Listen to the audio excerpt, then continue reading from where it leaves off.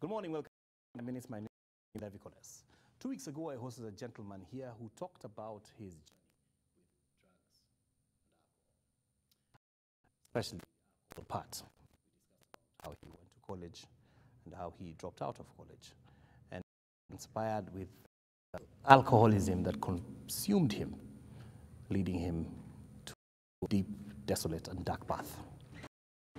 He's here for part 2 of his story. His name is Tony Kibet. Karibu sana.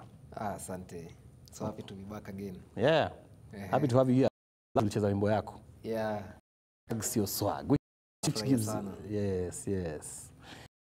Tony, just in a nutshell, for those guys who are joining us for the first time, because there's always that somebody who's watching today for the first time, just give a brief summary of your story. Yeah, so sitting in front of you is Tony Kibet. I'm a addict, and this is my 8th year clean, free from drugs, living a life of triumph, a life of freedom, and I like going by the name Mr. Drugs is Swag. My life story, my drugs really started out of a broken relationship. Something that, for me, it gives me an understanding of what happens with this whole thing of messing up, because I'm sure people, unaweza shanga, how comes there are people who drink. Kuna watu wanakunywa and yet they don't mess up. Their life inaendelea vizuri sana. Kama wako kazi, inaendelea vizuri. Kama wako shule, they're even excelling at school. But I came to understand you never know when you will cross that line. It's a thin line. Naweza sema it's a blurry line. Yeah. Amata yonekani, whereby you won't get to that other side of drinking. And so mine was through a broken relationship, which happened in college in 2011. And it led, the things that were going through, it was not just the drugs, but a poor esteem, a very ruined esteem, feelings of empty, feelings of worthlessness. And so I went to the bottle, I went to the drugs, trying to fill that void, you know. And 2012 was the darkest year. Hiyo ndio mwaka. Sasa mimi lakini mafans na wale wanatusikiza, mimi nitawarifamu in the YouTube. Mkasikiza ile story because I gave my story of things that happened in 2012, which was the darkest year of my addiction. Where on YouTube? Tell them. It's on Cast TV, and also we've shared on our YouTube page, which is Triumph Ministry, Triumph NGO. Yeah. So you shared there. Now, you got clean 8 years ago. Yes. People always ask one question. Has it been... Actually, it's 9 years ago because to go 2021 and nilitoka rehab 2012. 2012. Ulienda rehab how many months? For 3 months. For 3 months. To be specific, 91 days. Sababu unajua tukiwa rehab mazetu kila siku ilikuwa ina count every single day. Do you think you are going to be able to finish the rehab sessions? Let me tell you something honestly, and I don't know why in life some of these things tunakujanga kuziona much later. Like for me, unajua tukiwa huko while in rehab, we used to feel like huku tumefungiwa, tunaona ni kama it's like our family rejected us, tukawekwa huko, you know, like sasa now all the black sheeps of various families sasa mmewekwa huko ndani. But do you know, much later in life unakam ku realize that hiyo ilikuwa Bahamas, that was like a vacation. Imagine 3 months to just reflect. Unapikiwa. It's like ni kama kwenda holiday Mombasa. There was nothing different, as in just go there. And by the time wengi wetu tulikuwa tumepelekwa rehab, tulikuwa tumefuatwaje na watu tuko na deni zao. So it's like we are away from that life of looking over your shoulder. There was a break. Yeah, now you're in a safe place. Hapo hakuna mtu anakutafuta. Hakuna mtu ati deni yake anakuja kukutafuta. But imagine while in rehab we felt, yani hata ukiongezewa siku moja, let's say ulikuwa unajua utadischarge a certain date, ukiongezewa siku moja you feel so discouraged, you know. So that's why for me it was 91 days. It was 91 days. Wow. Yeah.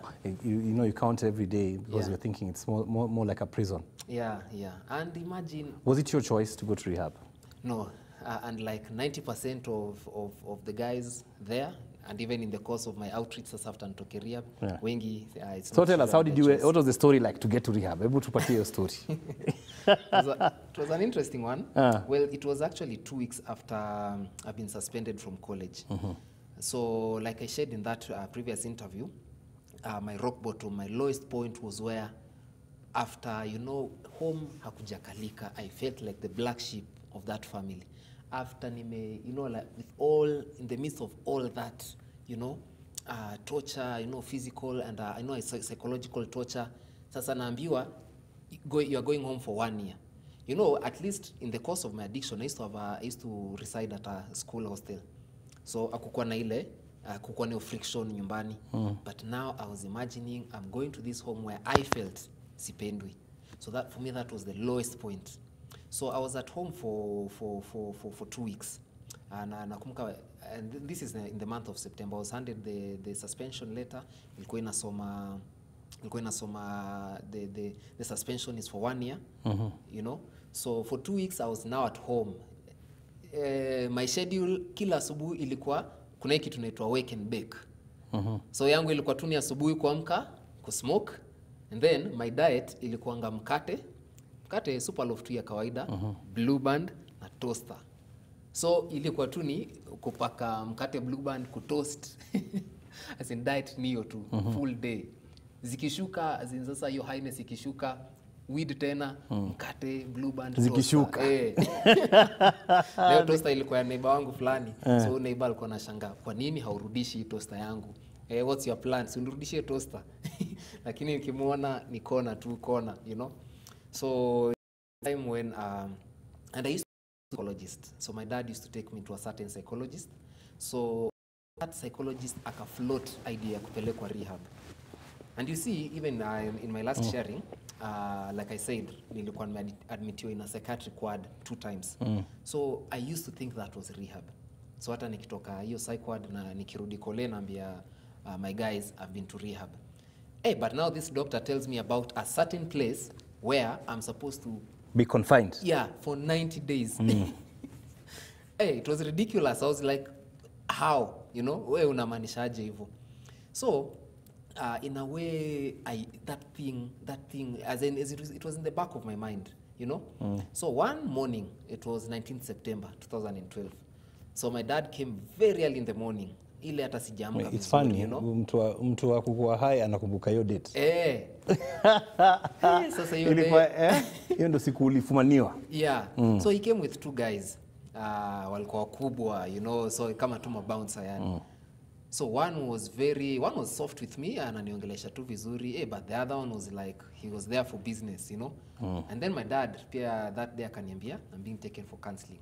So one of these 2 guys, the one was soft with me, akaniambia, hata usijali, hata kitanda usitandike, hata usioge, tunaenda tu hapa Muthaiga, we're just going to a counseling place and we'll be back, you know. But I had this thing in the back of my mind. You know? There's something I'm missing. Yeah, you know, like a gut feeling, ile, ai hapana, aje sasa, you know, wambona asubuhi hivi, you know. So I just played it cool, you know, thanks to this guy who was soft with me, you know. So nikaingia tu gari, although nilikuwa nimeshaleta rebellion fulani, you know, hata nikawa nimejifungia kwa bafu, you know, but this guy akanipersuade. So we entered the car, but now that feeling that I had, nikawa nimejiambia, wherever we are going, so like nimekaa back left kwa gari, so my dad is driving, then one of the guys, then huyu wakuni sweet talk, tulikuwa tumekaa naye nyuma. So in my mind I was like, ni sawa twendeni kule tunaenda, but nilikuwa tu rada, mali tunafika mimi nikiona tu rehab or anything of the sort, mlango si ndio hiyo nayo So these guys told me we are going to Muthaiga. Na Muthaiga sasa, you see when you are living where I stay, when you are living where I stay, Muthaiga ni the right side of the road. Lakini sasa sisi tumetoka, tumejoin main road, Thika road, and now tuna proceed, tunaenda tu tukienda. So I asked this guy, kwani si umesema tunaenda Muthaiga? So naniambia usijali, ni shortcut tunachukua. So I don't know, as in nadhani skilled, yani psychologically nini, as in the guy just managed to convince me mpaka mimi nikashtukia tuko Limuru. So the next time nagutuka na signboard ya Limuru Girls. So I ask him again, tuko Chokes, tuko Limuru, what do you mean? Naniambia relax. So the guy was just calm with me, relax, you know. Na yangu pia najiambia, wherever it is you are going, nikiona sign ya rehab, na ndio mtanijua. Hey, but then so this rehab that I went to ilikuwa tu just after Limuru Girls. Nenda tu it's a green place, by the place looks really nice. Huko kuna njeve mbaya.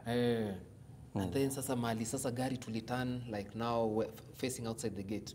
I mean, niliona tu like a lavish home, you know, inaka tu haopoa, you know. So like it didn't click. So I was like, nika tu nimechill, you know. Now once the big gate was opened, sasa as you are driving in through the reception, niko na something rehabilitation. Nikajua mazee hands down enyewe hapo mmenieza. And the security guy was so huge. Nilijua hapa kwanza hiyo gate niliona vile inafungwa hivi. I knew hapa hands down, you know. You're not coming out. Kasema tu ni sawa, you know. Shonile well played na nikakubali. But again I was so angry at my parents because I felt, you know, I felt like why couldn't you just talk to me? But now as speaking now I know hata ningeongeleshwa singekubali. You see that psychologist that told me about it. So nikaingia tu and for 1 month okay, by the one beautiful thing I found with rehab is that I found yani imagine you're coming from a place where you felt alone. You were in a world where you felt alone. Things were happening and unasikia tu like wow, what is, you know, like you feel alone. But now coming to a place where you share a story and you know, like you're sharing the same experiences, you know. So that thing was really you found guys who you could what's it called, you could have some camaraderie with. And so for 1 month that was cool. As in ile tu aniaje, as in I found good friends. We share a story, tunashare experiences, even that which like for myself I felt was the worst. Unapata mwingine anakuambia ingine, you know. So and you're like enyewe. So yani, so that really helps me. So life after rehab, Tony, when you left rehab, was it were you confused by your circumstances outside? Was it shocking? Did you feel like you were taking baby steps? How did you start? I can tell you confusing is an understatement. You know, if I can just get a word to express what I felt, then it will be like confusion on steroids, you know. Because, and later I came to realize there's a thing called halfway, sober house. So the halfway house, yes. Yeah, I didn't go for that. So for me, it was confusing. And I left Sony Lingia 19th, September 2012. I left on 21st December, the same year, 2012. So remember, this is the time of festivities. Now, Facebook was quite popular at that time also. So mi nika post kwa Facebook, my guys, mazee niaje mchanga, mazee nimetoka rehab, I'm back you guys. Nakwambia hata sikukaa sana, simu zikaanza kulia. You know, my old friends. Wanataka wanikaribishe mazee na drinks. Now that was that was hard. That was hard. They say the relapse is part of recovery. Did that occur to you? Okay, me whatever I went through, I usually don't like calling it relapse. Na semanga ni kuteleza, because I got to drink time to time, because when I left rehab, I came out with a passion in music, you know, and that time I was doing for like the first 4 to 6 months. 2013, I was doing secular music. So during one video shoot flani a song that I had recorded, that night we drank, you know. But waking up, I was like, you know what, as in, you know, it's something I really just wanted to forget about. So for me, that statement I wouldn't really agree with it, you know, because relapse is something, it's the worst. I mean, it's worse than even relapse takes you right back. But it's kind of like you lost your way a bit, but somehow went back to factory settings and like, should I really do this? Yeah, and you know, for me, I thank God for, you know, like for a support system, because my family, for starters, was very supportive. Like they were hands-on, you know, hands-on support. What do you need? Where are you? You know, like how can we be with you in this journey? So for me, that really, really helped. Otherwise, it's really easy, you know, because that confusion is, because it's like you've come from this world where, you know, like nowadays people say I'm sensitive, you know, that wasn't me before rehab. And I usually think to myself, it's something that became part of my personality while in rehab, because we went through a phase whereby it's love that actually made us, you know, that helped us conquer this thing. So you come out to a world where this is a cold world. So unajua rehab, mezoea ile, like you care about your brother, you know, you're always sharing, you know, you're always doing, you know, like sharing, like you're helping each other in this sobriety. But you come back now, you come out to this world where watu wako shughuli zao, you know, and as a man, People don't want to know about your journey. People don't want to know whether you had a low esteem. You know, as in society, huku nje too, people are cold. You know, so that was it's a critical thing. Yeah, people don't care. Yeah. So what would you attribute your staying sober to? Number one, by the way, let me just take you back kidogo, back to rehab. Nilingia 19th September, okay? Now this rehab, like many other rehabs, they had a policy of no visits, no phone calls for 1 month. So like I told you, that 1 month, me, I was easy. Mazee nimepata mabeste. So after 1 month from 19th September ni 19th October. Haya, now 20th is a holiday, sindio? So now, knowing in my heart, me nime-cooperate, I've been a good boy during this program of the rehab. Now on 19th, I went to ask for a phone call, like from my counselor, because I felt nilijua 20th ni holiday, so my parents will most likely be free to come visit me. Mazee wakaninyima phone hiyo siku. 19th akanizungusha hapa ati kuja kesho. 20th akakata sasa kuniambia live anipatie simu. Now that ikani set back. Shona ile sasa sire karudi tu ile ya kwanza day one. And then I have a good friend, he's called Bob. I'm sure he'll be watching this. So me na Bob tulikuwa naye high school. Nikaenda nika insight Bobby, nikamwambia Bobby, we need to leave this place. Watu wamenienjoy, watu wamekata kunipea simu. And so we packed our things and took a ruka fence. An adventure which turned so tragic. Hiyo fence ilitukata vibaya sana. Hadi ushaona fence inakata hadi viatu, like zile razor. It was, yani ili backfire. So we were even caught. No, I told you that place, as in mostly it's like the kind of people who live there. Ni watu wenye you go at sasa, we tuliruka fence, then tukaenda tukajificha kwa nyumba ya mtu. And someone was telling us those are residents, hizo ni ma residents zenye watu wako na private guns, and because you trespassed unaweza shutiwa. So it was such a risky thing. Tukashikwa, tukarudishwa ndani. So that thing really upset me. It really upset my whole your process, your recovery. And therefore, to answer your question, for me, do you know my transformation actually came like 2 weeks before my date of being discharged, before your 21st. Because your mwezi ingine yote after 20th October, it was now pretense. Kucheza kaa wao sasa. Sinyi mlinishika let me do what you expect. I'll get out of here. Bas. Do you know my transformation, like now for myself, not changing for anyone, came only like 1 or 2 weeks before being discharged. What did that entail? That's the thing I'm saying. I can only credit it to God, because he's the one who, yeye ndio ana service our hearts, like even when you don't know, as in I just believe it's the abundance of his love that one day you just wake up and you're like, whoa, anyway, I'm here, it's a privilege being here, like that change of mindset, that complete change of mindset from seeing that ulikumefungiwa kwanza kuona wow, nililetwa hapa juu napendwa. So it's been 9 years. What have you been doing in the 9 years? Wow, the 9 years have been exciting. They've been really exciting, mostly because of this assignment that God gave me through a ministry called Triumph. And before we launched the ministry, we initiated an initiative called Drugs is Swag. And this was after I met my mentor called Mose. Now this is someone who has been so instrumental in my life. Like someone put it, he's Moses in my life, literally and figuratively. Like a Moses, yani mtu anakudeliver, like from one end, like to this other end. So I met him in 2014. He saw my gifts, he saw these things I'm passionate about, and he has been mentoring me spiritually, even in terms of my career. He told me about the course for communication, which I now went to pursue in 2015. That one again was like a great addition to what I'm doing, because now I'm able to do film.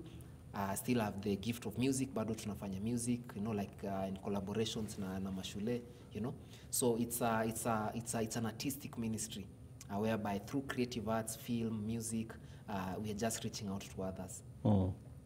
So you're talking to people, and what are you telling them, basically? Yeah, unajua sasa there are different categories. Number one, there's the audience of young people. Me na picture tu boy ka mimi. kampo umeingia na uko na psyche yote, you believe drinking is the way to be cool, unaona. So for that audience waganawaambia ni aje, ni sawa, I know it feels fun and all, like, but just like I said in the beginning of this, we don't know that line. You don't know when you'll cross over to become an addict. And I think on that point, there are these excerpts za gazeti nilikuwa nimebeba, and I find this very like something so noteworthy. Hii gazeti sikumbuki ilikuwa lini, I just cut it out. Lakini here they're saying percentage of population that takes alcohol. In Kenya, it's 35.4%. Now, hapa chini, there is another statistics ya kusema heavy drinkers / addicts in population. In Kenya, it's 2.4%. Now, that is a huge, hao ni watu wengi sana. Those are many families. Usiangalia ati 2.4%. Don't look at it as individuals. Look at the families, you know, the homes. So, for that particular audience, mi naambianga tu ni aje. Why don't you just find healthy ways of enjoying this youth, you know? And that's a thing that we do a lot, you know, as in, like kama tu drugs, so you see even that from that tagline. Sisi tunaonesha my youth, swag ni kusema zi kwa drugs, you know? In fact, as a man, I think it's the most manly thing to do. That, mko kwa, let's say you're in a gathering. I'm actually giving a true story. Tulikuwa na gathering fulani ya, wase tulikuwa now class 8. So we were meeting 10 years later after tumemaliza class 8.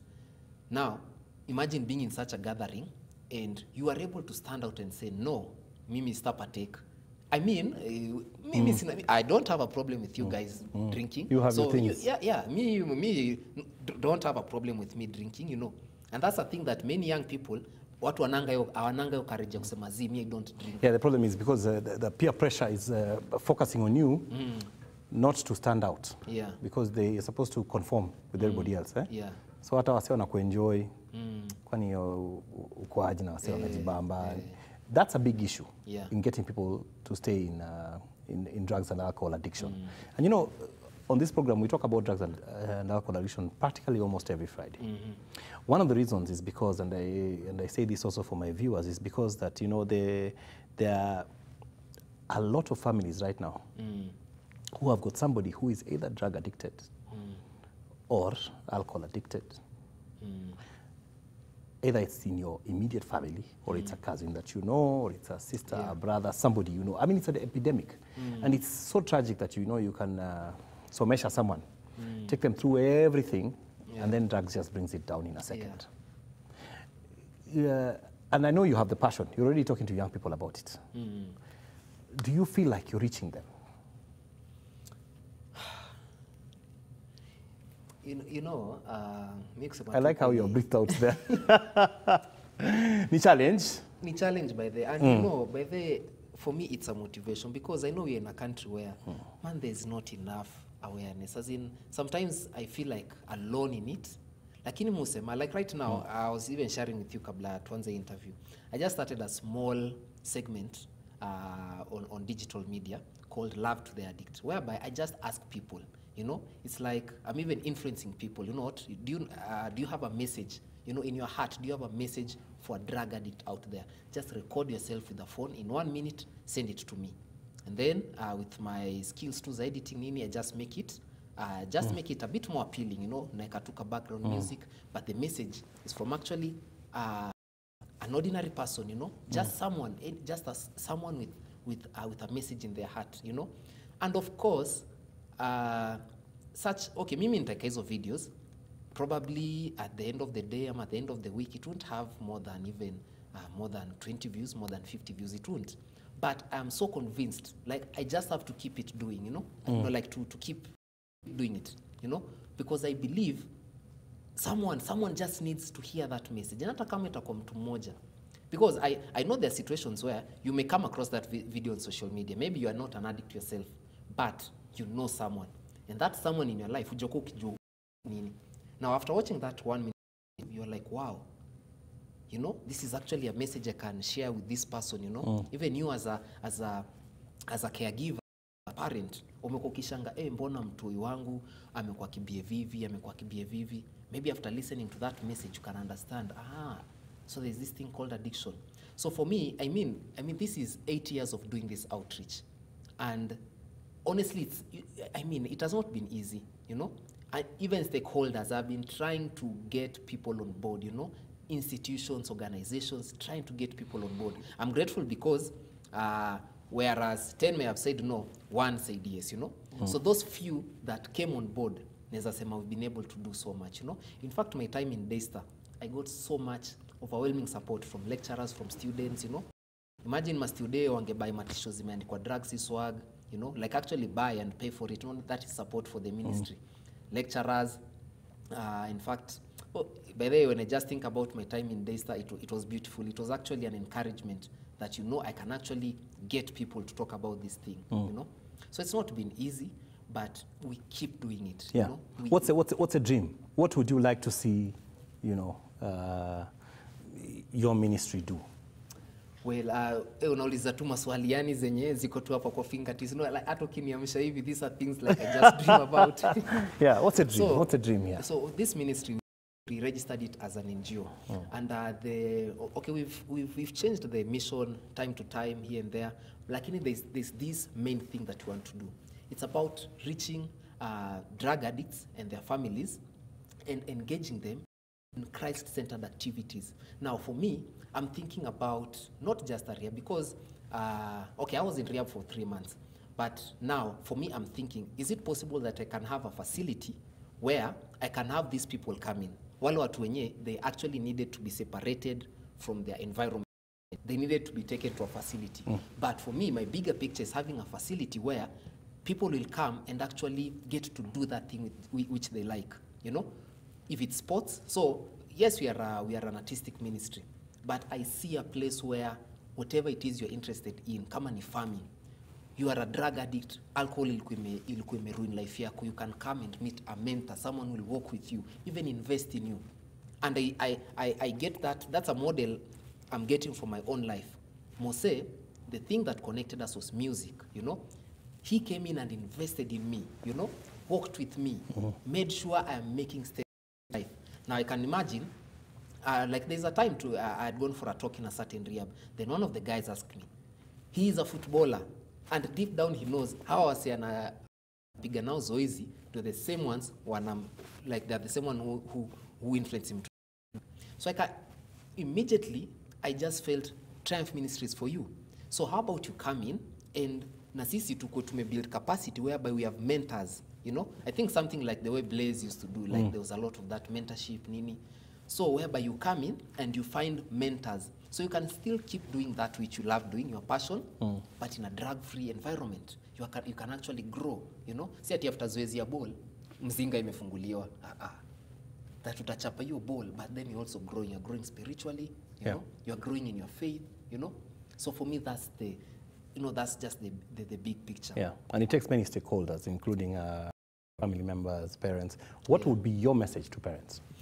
Wow, to parents, really is to, I know the things we have taken you through addiction. And family members surrounding, you know, guardians and uncles, aunts, those guys who are around the addict. Yeah, you know, I've done a clip, there's a short clip I did whereby just depicting typically what happens when an addict in a family is affected. So number one, usually the father, you know, most times the men don't, you know, they don't have that emotional part of them. So they just, you know, like that clip. So the way that skit, it's actually a skit.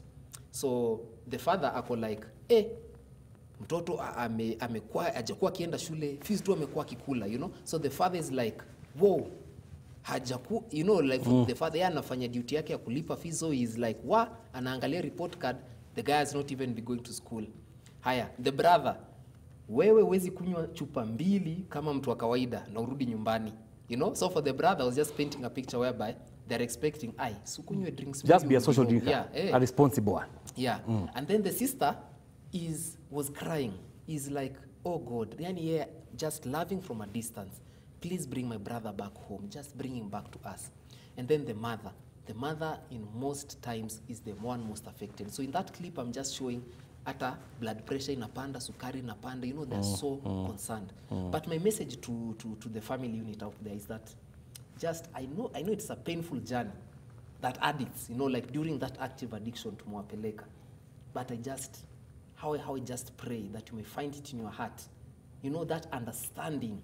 Could you to this person is a sick person, and they just need help. In fact, the number one thing is just seek help. Msimrushie mkono, mseme, hiyo ndio maisha amechagua. I know it has been hard. That one I know very, very well. I know the sacrifices you have made for that young man, young lady, but they still seem to be following that route of addiction. Just don't give up. And one more thing, I know prayers. There's a certain story in the Bible that has this lesson whereby the faith of others healed this man. So even when that person, hata kama ajui Christ, hata ajui, ananga yo rada hata kiasi, but you as the mother, you as the father, just don't usikome kunini kumuombea. That faith, those prayers.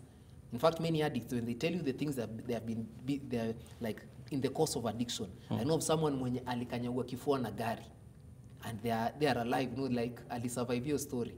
I believe hizo ni zile prayers za the family unit. So keep praying for that person, and don't give up. Don't give up. Keep praying. Don't give up. What would be your final word to the person who may see they have a problem with alcohol watching us today, but don't know where to start from? Now, for that person, my message today is, and I'm saying this with so much conviction: give yourself a chance. Give yourself a chance. Everyone believes the best for you. So give yourself a chance. Usijirushie mkono we mwenyewe that, this is how I've messed up. Give yourself a chance. No, sikuwa in denial. Even this thing about denial. Stop living in denial. Give yourself a chance. Give yourself a chance to actually be the person that God created you to be. Jipatie your chance. It's a good message, Tony. I look forward to seeing what Triumph Ministry will do. And I appreciate you coming through on this lovely Friday. Asante sana. Yeah, Tony Kibet. From drugs to drugs, your swag. Na by the way, kuna beste yangu ako utalii lakini home ni Uasin Gishu. Sitaki shoishi kama mazee sijambiga, and he's really supporting me. Unapeana masalamu? Lazima tunipeane mazee. Anaitwa Evans. Mazee Evans, mazee ana support e-ministry sana, and I just want to appreciate him alongside with every single person. No, I can't mention all of you, but you are all my family. As long as, people who've supported me, even supported the ministry in one way or another, I consider you family. And I just want to thank you so much. Yeah. You know what I would like to see us do, before we close? I'd like to see us go into the field out there and talk to young people, and talk specifically about the indicators of how to know where you have a problem and how to stop. I saw someone write on Twitter recently, and she wrote and said, she had just gone dry for 5 months, stopped drinking for 5 months. And the responses were overwhelming. Guys were asking, how did you make it? How did you start? There are some individuals out there who have seen their drinking, their drug use is a problem, but are unable to stop. There are some individuals out there who are maybe experimenting, but think that they're in control. They need to find out exactly what need to be, given information as to how do you end up losing control, What are the underlying factors?